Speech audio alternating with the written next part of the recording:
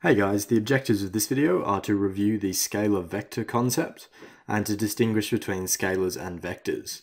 So we'll start off by just having a look at scalars and vectors. So what I've just got written here are the basic definitions of scalars and vectors.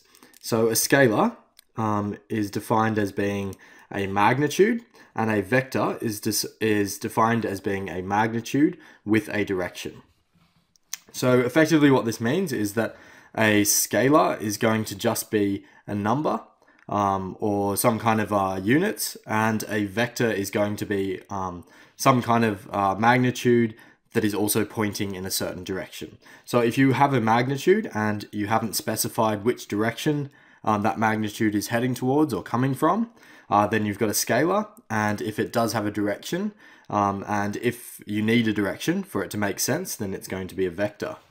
So if we just look at this diagram here, you can see that we have a vector here. We have a vector AB, and it's acting at an angle theta to this x-axis. And if we were to work out the scalar of this, all we're going to do is we're going to work out the magnitude. So we'll just take basically the absolute value of the total length of this vector is going to be the scalar magnitude.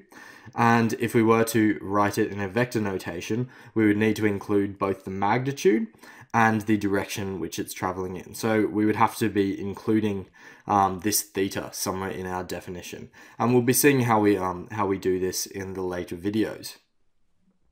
So we'll just have a quick look at some examples of scalars.